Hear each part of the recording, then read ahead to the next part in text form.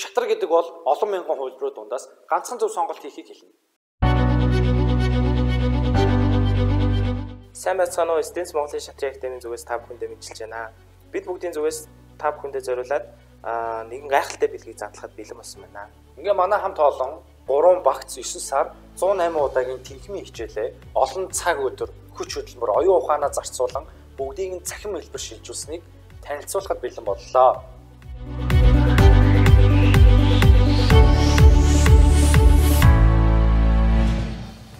Нэгдүгээр багц болох анхан шатны мэдлэгийг авснаар та бүхэн шатрын суурь ойлголт суун, аливаа зүйлсийг үн цэнээр ангиж сурна, өөрийн хэм маягийг бий болгоно, өөрийн бодлоо илэрхийлж сурна. Хоёрдугаар багц буюу дунд шатны мэдлэгийг авснаар гаргасан шийдвэрт итгэлтэй болно, аливаа зүйлийг олон талаас нь харж сурна, гүн төвлөрч бодож чаддаг болно, ирээдүгөө төсөөлж сурна, ой тогтоолох хурдан хугацаанд сайжрна. Эдгээр чадварыг хоёрдугаар багцыг авснаар эзэмших юм аа. 3-р багц буюу агсан шатны мэдлэгийг авснаар өөрийгөө төлөвлөж зурна, асуудлыг шийдвэрлэх логикийг төлөвшүүлнэ, стратегийн үүсэл хөгжлийн талаар мэдлэгтэй болно, уран сэтгэмж, төсөөлөх сэтгэмж, стандарт сэтгэмж гэх мэт сэтгэлгээний төрлүүдийг ойлгож авахаас гадна 1-2 дугаар багцад үзсэн хичээлүүдийг агсан түвшинд үзнэ.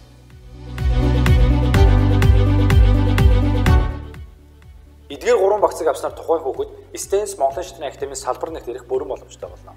Салбар нэгийн хичээлийн агуулгыг та бүхэндээ товч танилцуулбал шатрын гараа дунд үе төгсгөлийг маш системчлэгдсэн байдлаар мэргэжлийн өндөр түвшинд орч тактик стратегийн тусгай хөтөлбөрт хүүхдүүдээ хамруулдаг юм.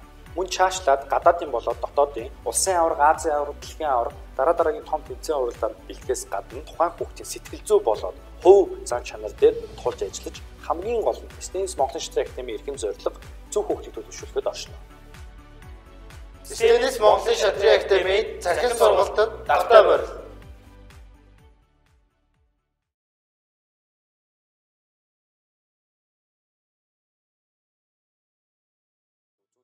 Энэ бол А4. За маш гайхалтай нүүдэл хийж өгч байгаа.